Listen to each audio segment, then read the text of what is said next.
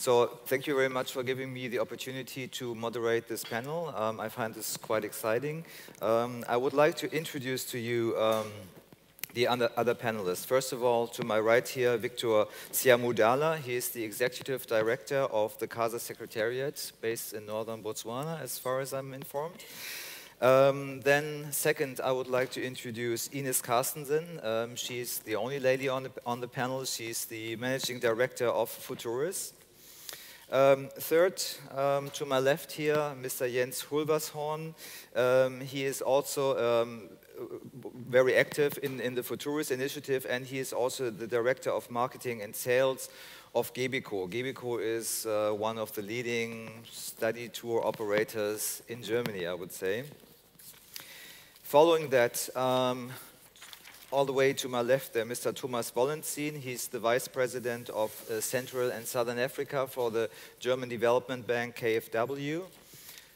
On my right side, Mr. Christoph Heinrich, who is in charge of nature conservation for the Worldwide Fund for Nature Conservation in Germany, the WWF Germany. And last but not least, to my left over here, Mr. Ousmane Ndiaye. He's the Regional Director for Africa of the United Nations World Tourism Organization. Okay, so in the introduction it has already been said that we should now move, or the purpose of this discussion is to move more from the vision, from the fantasy to concrete action. So so this doesn't kind of stay a daydream. So I think it's very important to kind of discuss what exactly can be done in order to make sustainable tourism a positive force in the KAZA area. I would like to start with Mr. Victor Siamudaala on my right-hand side here. So you are the one who is doing the work on the ground, right? Yes. So you're a very important person when it comes to implementing all of this. So I would like to know from you, what exactly is the KAZA Secretariat planning to do in the near future to develop tourism in the KAZA area? And we're not just talking about tourism, we're talking about sustainable tourism, environmentally sustainable, creating positive benefits for the local population. So we have already heard about the great tourism potential of the area that you're working in. But I would like to know, so what exactly are you planning to do in terms of, I don't know, management plans, visitor management, and especially how you are planning to develop the less developed areas of the KAZA region? Well, thank you very much for the opportunity that you've given to us as KAZA to be present at the ITB, and in particular for this panel discussion. In answering your question, I think I would like to address the question from three angles. One, what is it that the para countries have already done so far in terms of tourism development? The second part is, where are we in terms of this tourism development, and what are the next steps that the 5 countries would like to undertake in order to actualize the vision of the KAZA TFCA. You realize that last year the 5 governments actually commissioned a study on how best to harmonize the policies for natural resource management and tourism development. That study was concluded, and it will be tabled before the KAZA ministers at their next meeting in June, so that they can make the necessary approvals of the requirements that have been identified and the mechanisms that have been put in place to harmonize, so that we have tourism stimulated in terms of growth. The second part where we are right now is that the 5 countries have commissioned the development of the KAZA Master Integrated Development Plan, and within this plan are 2 major thematic areas that are critical to the growth of tourism. The first one is the Tourism Master Plan, which will actually identify areas within KAZA that have got potential for tourism development, areas that will require further private sector investment, what kind of tourist products that can be offered within the KAZA region, and how they can be complemented across the 5 boundaries. And in there again is the infrastructure plan, which will identify the type of infrastructure that is needed within the KAZA area to stimulate the growth of tourism. We're looking at link roads that lead to the nodes of tourism, which are the national parks, issues of air transport in terms of connectivity within the KAZA region, How can one fly from Kasane to Kafue National Park in Zambia? So these are the issues that will come out of the KAZA Master Integrated Development Plan. The next one is the issue of the development of the KAZA Univisa. We're at the stage where the 5 countries have agreed to pilot that Univisa between Zambia and Zimbabwe, hopefully beginning end of this year, and then lessons learned from there will be used to refine the process and extend it to the other 3 partner countries of KAZA, and hopefully at the end of the day, we have it scaled up at SADC level. So those are some of the measures that the KAZA TFCA has put in place in terms of stimulating tourism. But you may wish also to know that the 5 countries have been very, very categorical in growth of tourism, that they would want the active participation of local communities, not as beneficiaries at the end of the day, but as active business players within the tourism supply chain. And that is one of the issues that we're working on. How do we capitalize the communities? How do we grow the entrepreneurial capacities among the rural communities so that they can become players in the supply chain and not mere spectators who expect benefits at the end of the day, but they must generate the benefits themselves as economic players. Thank you very much. You see any major obstacles or challenges involved in that, in terms of infrastructure development, in terms of capacity building? Well, I think in terms of the challenges that are there, the critical challenge that we face is to grow the capacity among communities, to transform them to become entrepreneurs. And then secondly, how do we mobilize capital for them in terms of soft loans, which are affordable for them to be able to borrow? And in addition, other than just the communities themselves, how do we also have citizen-owned enterprises to expand their businesses, those that are already in the tourism supply chain and those that wish to enter? How do we facilitate their entry, and how do we facilitate their growth within the tourism industry? Ich würde jetzt ganz gern zu der linken Seite hier kommen und Now I would like to switch to my left, and this is the side where it's about to create touristic offers from the demand side, from the source markets. And Ines, I would like to ask Ines Carstensen, it's nothing of new that in development cooperation you don't only work with government organizations, because NGOs are very important actors of development cooperation. And if you look at the example of ecotourism, then you can support natural measures through tourism. So this is a concept that has been existing since the early 90s. And now I would like to know from you, Ines, do you think that Futouris can play a very specific or unusual role in this as an NGO? What is specific about NGO compared to other NGOs? Thank you very much, Wolfgang. First of all, I would like to thank you for the opportunity to be here and represent Futouris. It's a big honor to be here. And I would like to say that it's been a result of 2 years' work that we are here now, together with the players that are our partners, and also 2 years of work with the KfW and with KAZA, and finally we can present the results. And this already shows what we want. Futouris is an initiative that it's a very new initiative, a very young initiative. It's 5 years old, and it covers big tourist companies. So the question is, what do they have to do with sustainability? But there is a lot, because there are many opportunities, and we feel this. We feel this in the commitment of these big companies that support us, and we feel this in the way how they cooperate in our projects. To come back to the question, what do we actually do? Well, we are not only companies sponsoring different projects. We're not only funding these projects. This is not a very important element, actually, of our work.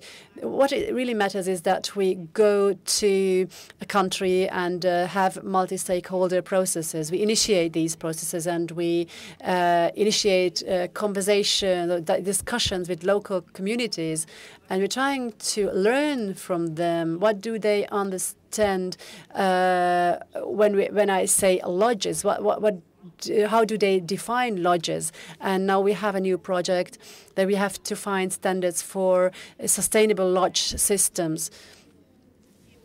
And so this will be the basis of our cooperation. We will meet KAZA community members, organized by the KAZA Secretariat, and we will discuss, we have roundtable discussions in order to develop a new standard. So we will work jointly. And so this time we will take professional companies, we will take the know-how to the roundtable, to the communities, and we will learn from them in turn. So we will create something new out of this process, something that is completely unique. So this is a very special commitment. If big companies send their product managers to a certain destination to have a cooperation there. And if we're done with this, and I think this will take a long, long time. So once we have a standard, then we plan to release this standard to the industry. We will test it within the Futouris community. So we will release this standard, and we will use it together with organizations like the Global Sustainable Tourism, and we will develop them to international standards. So we will have further multi-stakeholder processes, and in this way we will be able to release this lodging system to the free market. This is Futouris. Coming back to the sustainable lodges system, this is a very concrete project, and you've also mentioned that the standard that is to be developed there is harmonized with the GSTC criteria. But now, in some of the KAZA countries, there are certificate systems. We have eco-awards in Namibia, fair trade tourism, South Africa, and Botswana. And so we have a standard for ecotourism. Do you cooperate with these organizations to so that you don't invent something that already exists? But this is a very practical thing, because Futouris has a scientific advisory council, and they ensure that we do not develop something that already exists. And this advisory council helps us to consider the existing things already. And the positive in this concept is that we can send an implemented agent, so we can appoint somebody at Futouris who will cooperate with us in a professional way, together with the KAZA Secretariat, to match these standards. So we do not want to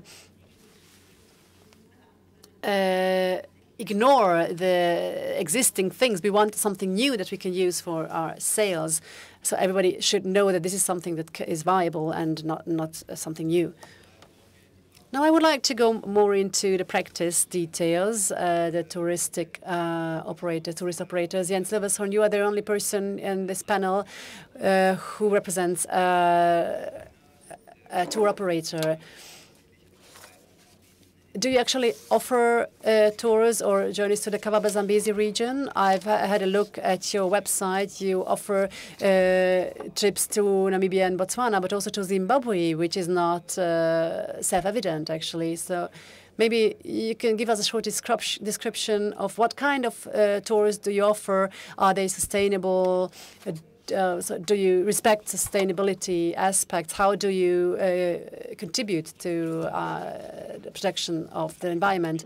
Well, thank you very much. I also represent Futouris, not only Gebeco, and it's a big honor to be here. And those who participated in this panel discussions know that it's a big honor to be together with ministers and state secretaries. So thank you very much again. Well, Gebeco, I hope that some of you already know this tour operator. We are active in the field of study and experience trips.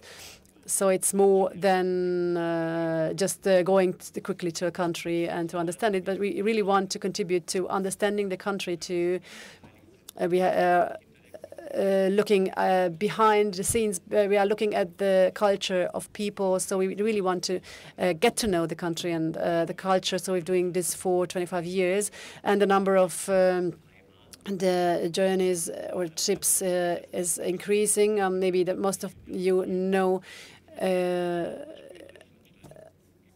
our cooperator at TUI, so we do a lot of round trips and private trips and also adventure trips. So we have a quite diverse network of different highly intellectual cultural works up to adventure trips. So we also have a certificate for corporate social responsibility. And we always review our trips and also involve the local partners in our trips. So now I've mentioned we have a lot of touch points in the constellation, and it's a very exciting thing.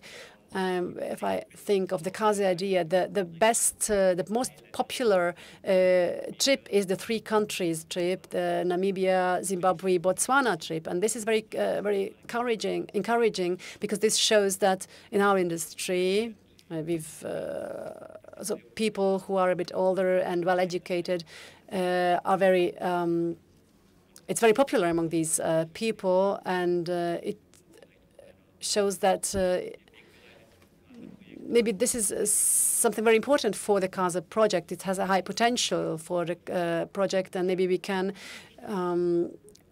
explore new regions that are not in our offer yet. These are good keywords. If we look at the offers, in the panel discussion, we heard about the Victoria Falls, which is a self-seller actually, and the Caprimis trip in Namibia is also explored, in the Okavango Delta in Namibia. So it's clear that these are touristic magnets. But what about, within the framework of a cooperation with Futouris, what about the exploration of new exciting areas in Zambia and Angola?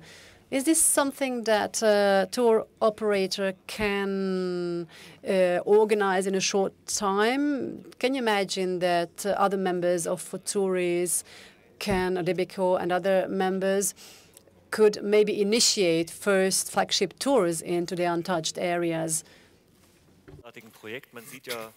That's what's so encouraging about this big project. Premium, a world destination, is developing, and you can observe this in real time, and you feel this energy behind it and the commitment, and the changes have started. At the ITB, there is a KAZA stand, a joint KAZA stand. So when I saw it, there were always plenty of visitors, so people are interested. Through the brand name KAZA, we want to see effects in the entire region. And my dream, which is quite realistic, because I can influence the product manager, because it's my wife, and there will be a 5-country trip to KAZA, and that in the near future. We will try this with the support, of course, of the KAZA Secretariat, the colleagues with whom we are in contact. We will take it up. Of course, we need some support in partnership, hand in hand, to develop these projects and the respective infrastructure. But a lot has been started. It's not yet a brand name. KAZA is not yet a brand name. When you ask a person on the street, people probably won't know the brand name KAZA, but to build this brand out of the region, together with the private sector in Germany, with a competence which we have, which we can add to the development of the project, to organize tours which are developed from inside, which are designed for our customers, with get back to our experience. To the development cooperation side, Mr. Wollenzien, the KfW has just been given, or indirectly, the big check to the KAZA project. I think it's quite interesting because so far the German Development Cooperation has not really had a comprehensive strategy to deal with tourism as a sector, or let me say tourism so far is not a priority for the German Development Cooperation. So in this sense, I think you're also kind of entering, perhaps to a certain degree, new territory. And I would like to know, after having signed indirectly this agreement, between the KAZA Secretariat and Futouris, or being involved in this, where do you see the specific potential of this cooperation, and maybe also the potential pitfalls of a cooperation with the large German tour operators? At first, you're totally right. Tourism is normally not a topic of development cooperation. But however, tourism creates jobs and income. And that's what it makes interesting in the case of a development of national park area in region.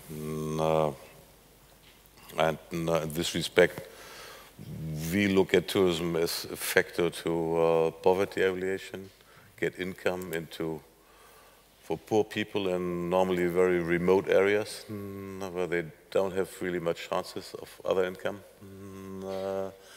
and get income to government agencies which are looking after the conservancies. We see ourselves a bit in this direction as an honest broker between different partners we have in this game. We do work together with large and they're very professional NGOs like WWF, like Peace Park Foundation. We do have government agencies which are quite engaged. We could see that from the first round here. I think that was quite impressive. The engagement of the politicians in this case, and they are the ones who are the really leading ones. And well, as it's income, and if we want to get the income also to the poor people, then it's income sharing, and that is normally a question where it's getting a bit more difficult. And there we do see our role a little bit to look for a fair and for fair contracts between different parties and to support the KAZA Secretariat in this direction. So that is one of the parts where we are interested in. And that's on the same side, it is a bit the danger which is in the development. As tourism industry comes in normally not with a profit interest, so there's a certain danger that it would go into the wrong direction. That means that we have to support the structures on the other side to give a fair level playing field between the two partners. Maybe another question connecting to that. Tourism in comparison to other economic development perspectives in an area like KAZA. I'm sure there are others. Copper has been mentioned, in the larger area, agriculture, sustainable, natural resource use, etc. I would like to know where you see tourism in comparison to these other alternatives, and in particular, I'd be curious to get your opinion on how you see the vulnerability of especially long-haul tourism in view of climate change. Africa is going to be, or is expected to be, one of the continents that is going to be the most severely hit by climate change. Economic crisis in source markets, etc. We've heard this also in the first panel discussion, that tourism can be sort of a sensitive industry. Do you see a particular risk in that, or would you say, okay, we have a more comprehensive strategy where tourism is a part of several other options that we have for sustainable land use? When it comes to the first part, the question of other income or other economic activities, I had a very, very interesting visit in the Caprivi strip with communities there. And the community explained that since the introduction of hunting zones, and one has to say that since these hunting zones, the number of wildlife increased afterwards. It's a very controlled hunting. Since the introduction of hunting zones, they had more income from these hunting licenses, where they get 30%, than they have from all their agricultural activities. That shows a bit the potential for the people living there. As regards climate change aspects, you're totally right. Then especially the Southern Africa region will be quite vulnerable to these aspects.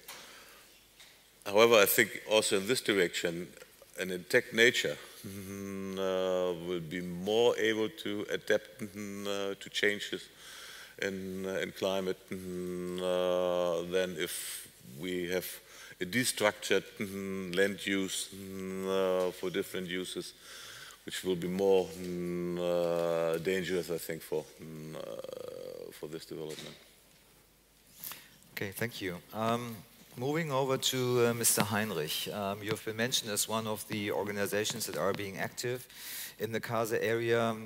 Mr. Wollenzien has been quite optimistic about the role of tourism in this context of nature conservation. And I think we've seen, if we look at the experiences throughout the world, I think there is certainly a number of success stories where tourism, in fact, has been very successful in supporting nature conservation, but we also have quite a few examples where the opposite has been the case. So I would like to know how you, as the Worldwide Fund for Nature, in your activities in KAZA, would make sure that tourism actually does play a positive role for community development and for biodiversity conservation. Yeah, thank you very much. First of all, I must say that I consider tourism in this very place as rather a chance than a challenge, rather an opportunity to gain benefits for both the economical development, the social development, and also nature conservation, than that I would expect major threats to biodiversity there. But you're totally right. We have to secure that things will be done in the right way, and I was happy to hear from Victor that planning have been started with the 5 countries to work on also a tourism strategy. I think that's exactly what we will need in this place, because we all will deal from the conservation side and from the tourism sector, which is, by the way, the biggest economical sector of the world. So we are not speaking about little minor actors. We will speak about very potential actors. If they start investing at the wrong places, even within this huge area, which is bigger than Germany, 50% bigger than Germany, if they are starting investing at the wrong places, nature can be harmed significantly. And we have to be sure that this doesn't happen. On the other side, I definitely see good chances to combine all those 3 aspects: economy, social aspects, conservation, by a touristic development. And at the end of the day, I must say, what are the alternatives for the region? I think among all the alternatives that I could think about, tourism is the one that fits best, but only if we are doing this in the right way. This is key. You just mentioned investing in the wrong places. What would be a wrong place, for example, in the case of KAZA, perhaps? There are a couple of rivers in the region. If we don't care, those rivers can suffer under touristic development, either because the shore of the river will be plastered with lodges, building hotels, etc. On the other side, we have to care that drink water, the amount of drink water that we take from the freshwater ecosystems, has to be sustainable. Yeah. In another African region, it is in Kenya at the Mara River, we are working closely with lodges in order to change their water management, because the amount of water they are taking from the Mara River has harmed the river, has harmed the water flow of the river. And if you're not careful, something similar might also happen in this region. This is only one little example. Another example is the waste management. And again, it's always up to the location. We have to take care that not all iconic locations in the region will be impacted by tourism. Yeah? A couple of waterfalls have been mentioned. I wouldn't like to see hotels at each of those waterfalls, because once we are doing this, then we would destroy exactly the value that people will go for. And I think it's not in the interest of the industry itself to destroy the values people want to see. So we have to be, I think, smart. But I don't want to overcomplicate these things. I think it's absolutely feasible there. just want to warn a little bit and raise this flag. Yeah. Mr. Siamudaala, what has just been mentioned by Mr. Heinrich, is that part of your management plans, trying to avoid overdevelopment, or do you see this as a danger of certain river banks, waterfalls? Well, I think in terms of growing tourism, as it has already been indicated, it's a very sensitive industry. And its resource base, particularly for the KAZA region, is nature. So we have to ensure that any tourism development is sustainable within the context of environmental management. And the purpose of the KAZA Master IDP and with the tourism development plan that will be contained in that plan is to actually identify these areas in terms of also their sensitivities to the impacts that will come as a result of tourism, and then see how best we can mitigate those impacts so that we're able to secure the resource base for this generation and for the generations to come. And I think the countries have also put in place, they have the regulatory mechanisms on environmental impact assessment that will actually also guide the development of the tourism sites that are quite sensitive to impacts of tourism. Thank you. My last question goes to Mr. Ndiaye of the World Tourism Organization. Mr. Ndiaye, the UNWTO is quite active all over the world, and Africa is certainly a continent of great natural and cultural potential, as we've heard. I would like to know what the World Tourism Organization is doing or is planning to do, in particular in the KAZA area in these 5 countries, in order to support or help promote things that have been mentioned here, like creating, a visa regime which kind of allows easy border crossing, etc. And how in particular the World Tourism Organization would get involved in alleviating poverty, because that is also one of your main focus areas in that area. Thank you very much, Professor. I would like first to add my voice to those who have my predecessor to thank the organizers of this forum on this very interesting topic, which is the first experience by grouping so many countries joining their effort to protect environment and to develop tourism. UNWTO, as a UN specialized agency, has elaborated since 2005 a program we call STEP. It's an acronymic meaning that sustainable tourism for eliminating poverty. By doing so, the objective we are really targeting is how to better involve the local community in the management of tourism and to ensure that the community will benefit rightfully of the benefits, of course, that tourism is generating. By doing so, this model is really a very interesting one, as I said, because local community will not be considered as spectators, but really playing a key role. By doing so, we want also to pay specific attention to the area of environment. As you all know, Africa access is mainly relying on environment, and we want to develop a sustainable tourism by the local community and also to be sure that a kind of public partnership will be the basis of this kind of development. Of course, taking into consideration that the situation will also give a win-win situation. This is very important. WTO is also helping, can help in different ways. And specifically 2 ways. The first one is in the KAZA area, for example, if countries are assisting or asking our assistance, we can do it on 2 ways.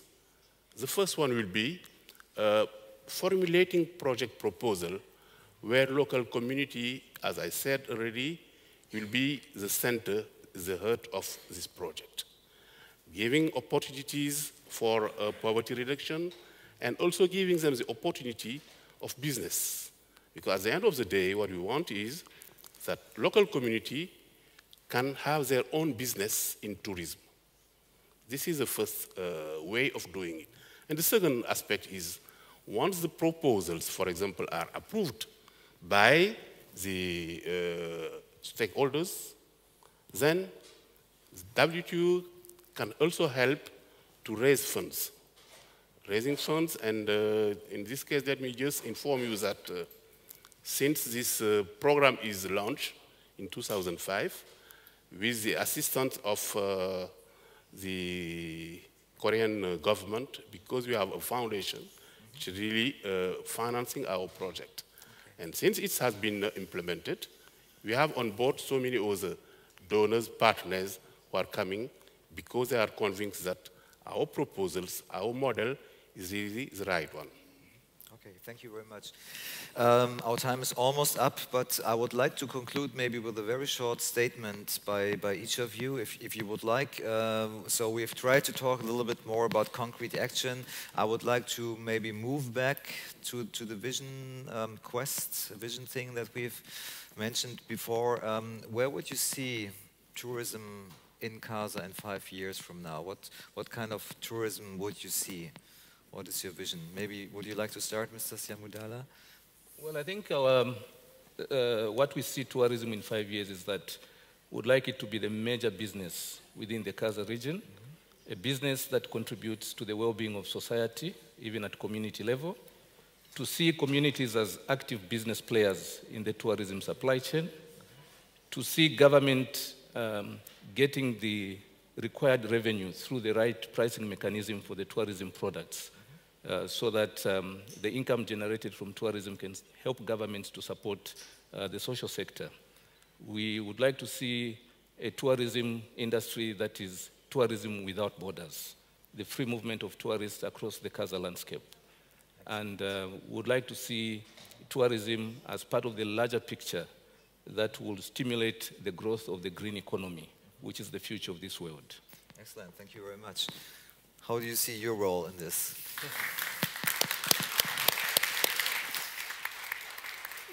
Very briefly, 1 or 2 sentences, if that's possible at all. Thank you.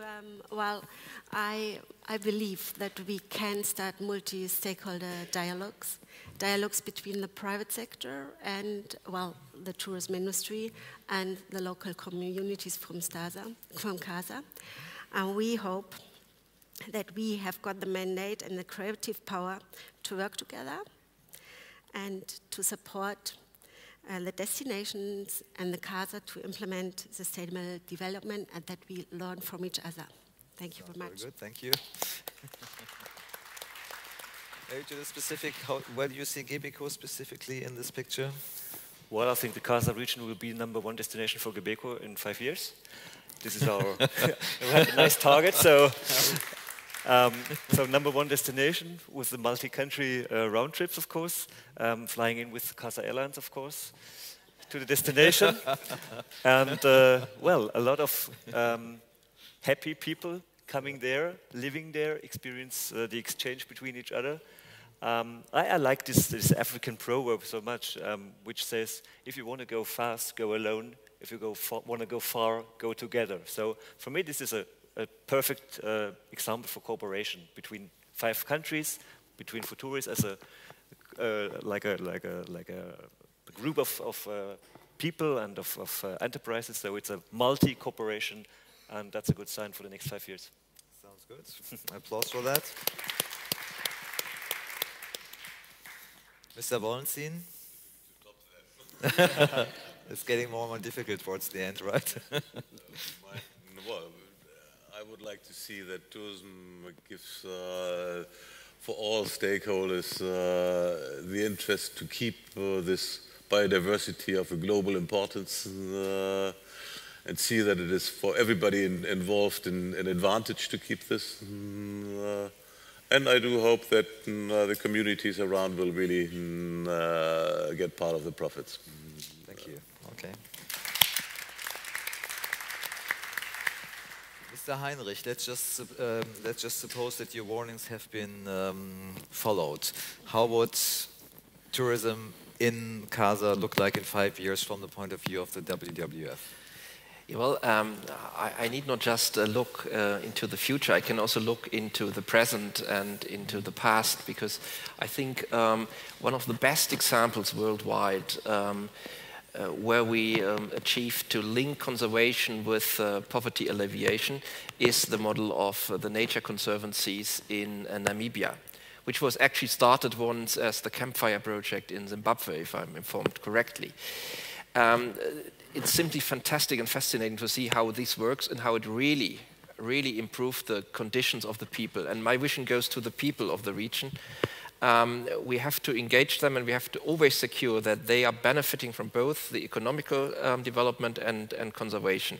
And this very region has shown that, has proven that we can combine this and to distribute this model to other countries of the region, and we are just currently working on Zambia to introduce conservancies there. This would be my vision, and I think also companies like Gebeco, I think this fits perfectly. I guess from a European perspective, I think that's exactly the kind also of Africa that people want to see, and where we can also link cultures with each other without harming cultures. Sounds very good. Thank you. Final words to Mr. Ndiaye. 1-2 sentences to what's your vision for sustainable tourism in Africa, maybe as a whole? Yes, thank you very much. This example of KAZA, where 5 countries are joining their efforts, is really showing us that how tourism really can be benefit for the local community. I would like also to send a kind of appeal to all governments, African governments, that tourism is a very good opportunity to develop the countries. And also to say, for this to happen, it's very important that the government put priority on this sector. And without the political willingness, we will not go far. Thank you very much. Thank you. Okay. Now, thank you very much for your attention. Now we have another small ceremony, and that is going to be the signing of the agreement between Futouris and the KAZA Secretariat on working together on sustainable tourism development. And I believe that you, Mr. Siamudaala and Mr. Hulvershorn, are going to sign this document. Would you like to go ahead and do that? If you give us a table. Oh, okay. Oh, maybe we take this one. No, it's coming from the left. No. It's well organized. Oh, wow. Okay.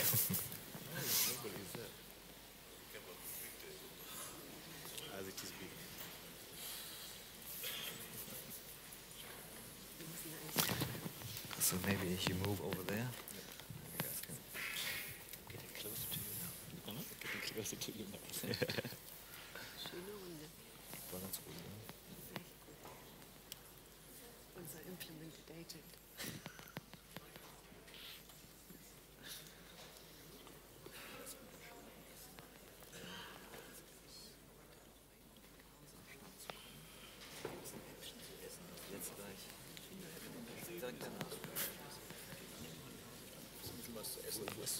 In welcher Halle? Halle 20.